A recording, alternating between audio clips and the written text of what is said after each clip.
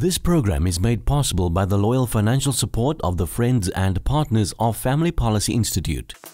You are the salt of the earth. You are the light of the world.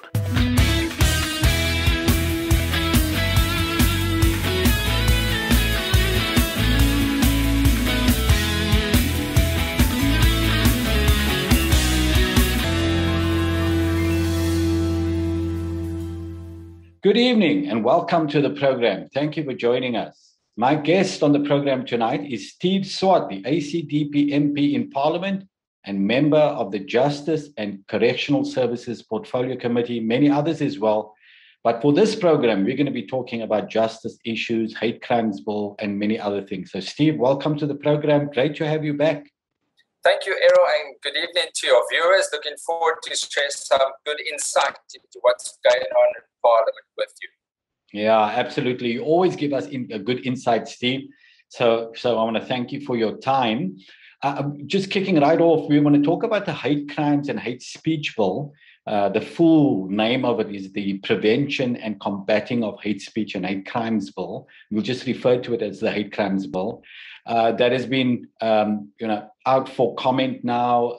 The deadline was the 1st of October, but this was first put out for comment in 2016, and you and I did a video on that, asking people to make submissions, and I believe there was about 76,000 submissions to the Department of Justice on this hate crimes bill. So you can see there's a lot of interest, a lot of concern about it. What are your concerns, Steve?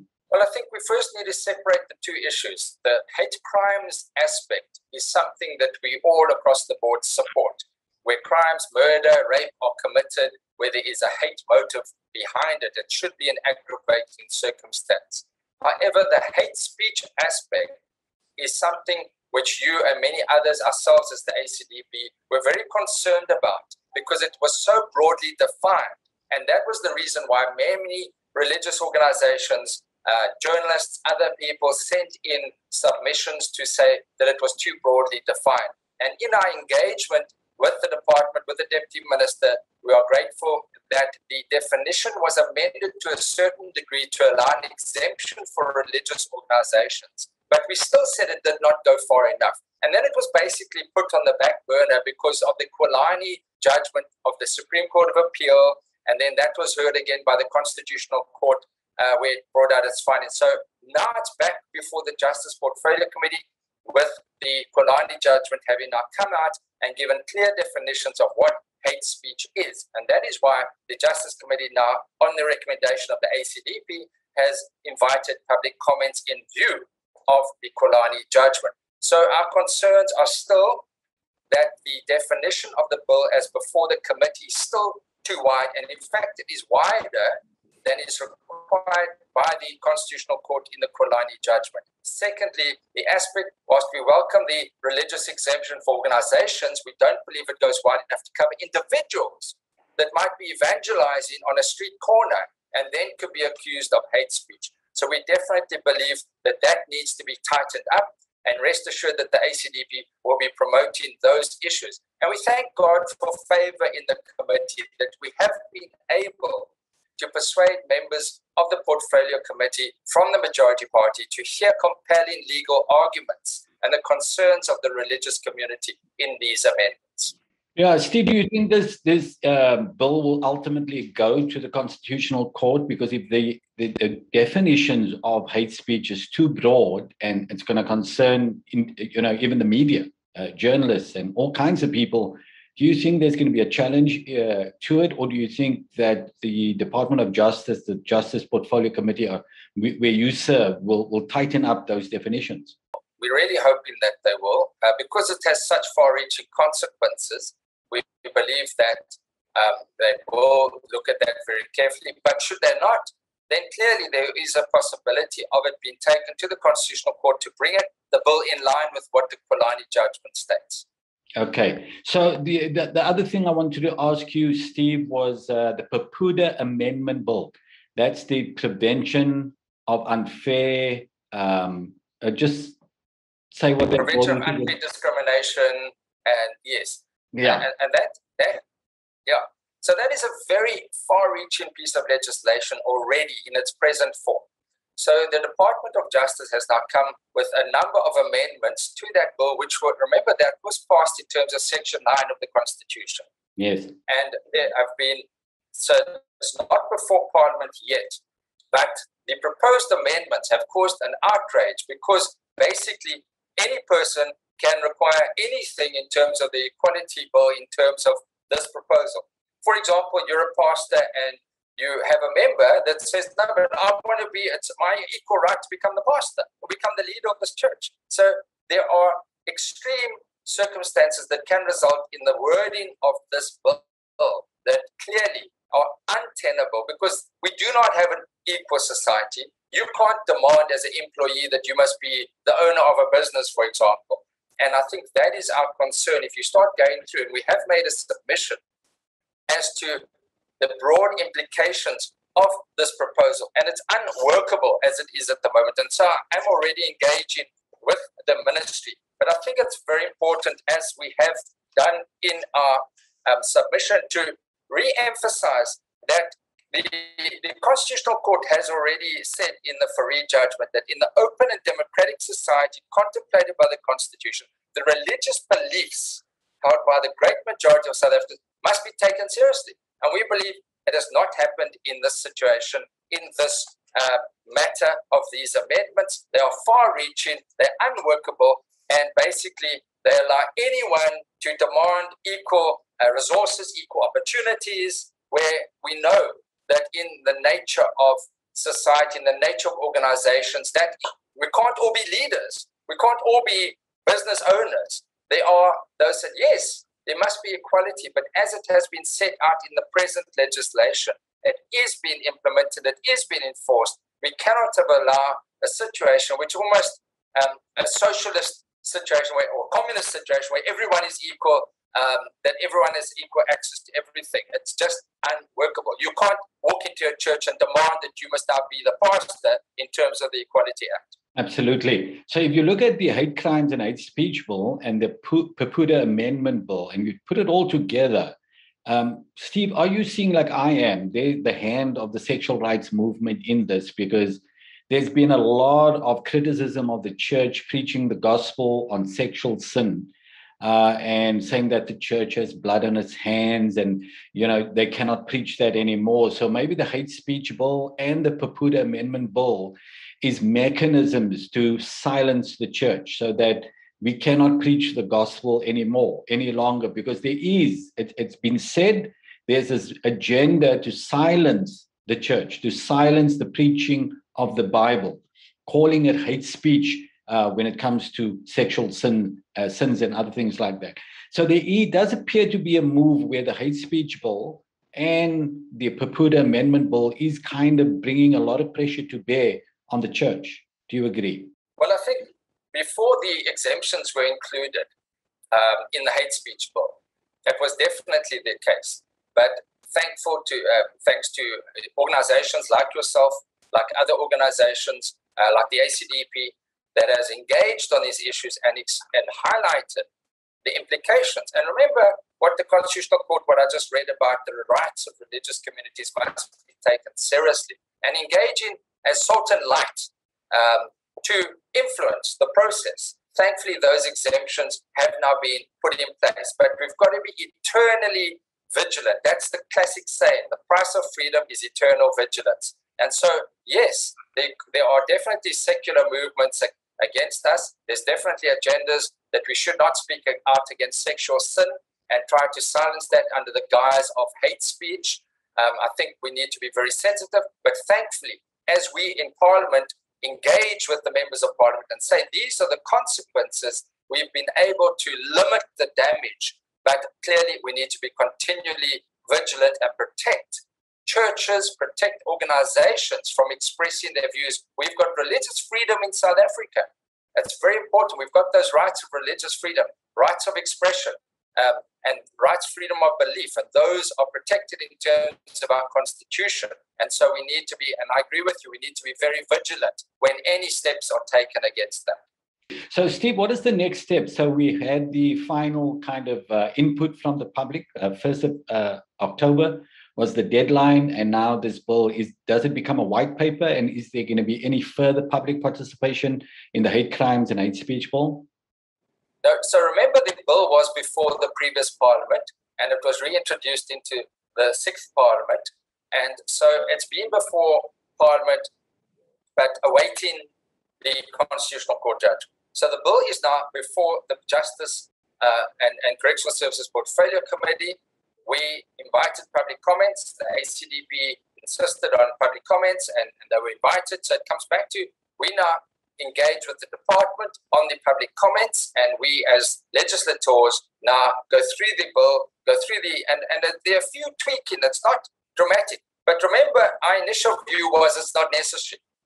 Hate speech is covered sufficiently in other legislation, and in terms of the Constitution, even in terms of computer and other issues. But now, given the fact that the majority party, the ANC, want to continue with this, now we've got to limit the impact of it, and that is how we've done it, by ensuring that there is a religious exemption.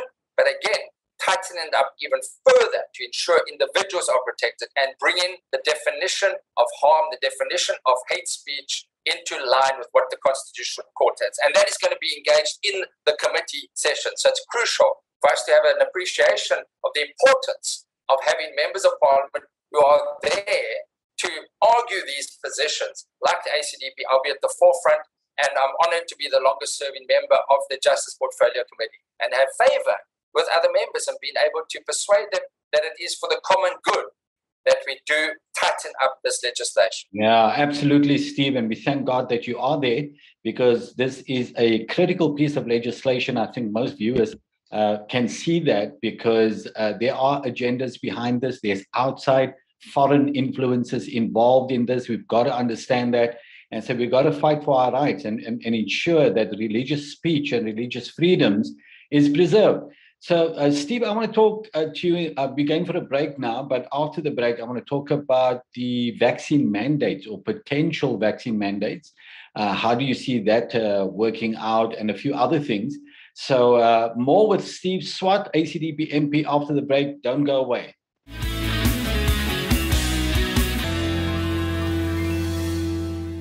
Welcome back to the program. I'm speaking to Steve Swart, ACDP MP in Parliament and also a member of the Justice Portfolio Committee.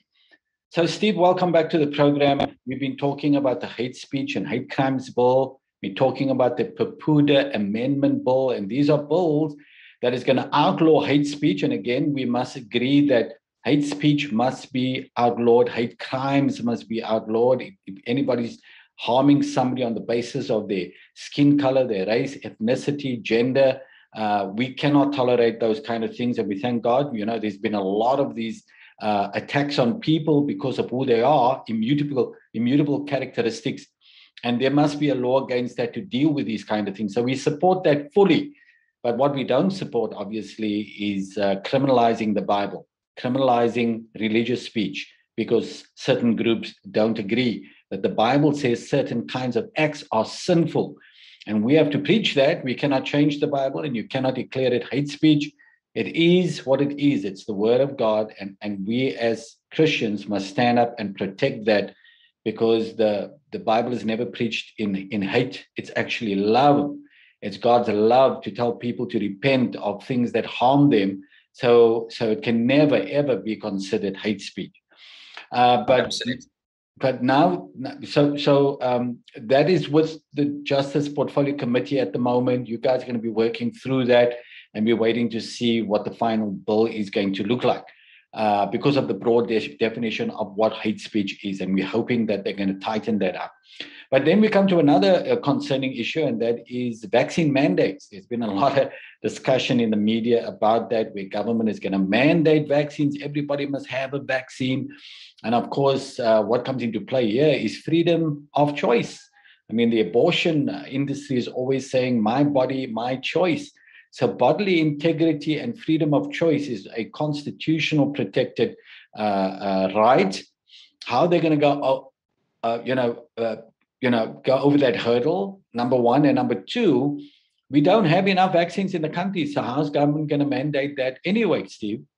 Well, the issue from the ACDP's perspective is, let us make it very clear, we are not opposed to people or vaccines where people choose to take a vaccine if they know that it is safe, they know what the contents is, they know they are given advice as to contraindications, whether they've got underlying conditions and the impact that it will have, and they are able to give informed consent. That is an absolute key aspect when it comes to any medical procedure. However, as we know, this is an experimental vaccine still, and we are deeply concerned about the talk of mandatory vaccines, in particular from the private sector. Our leader, Reverend Kenneth Meshwe, had an engagement with President Ramaphosa recently, where President Ramaphosa emphasized that there would not be mandatory vaccines. However, that a directive had been given by the Department of Labor as to how they should engage with employees, and there should be consultations, and there should be space for those people that choose not to be vaccinated.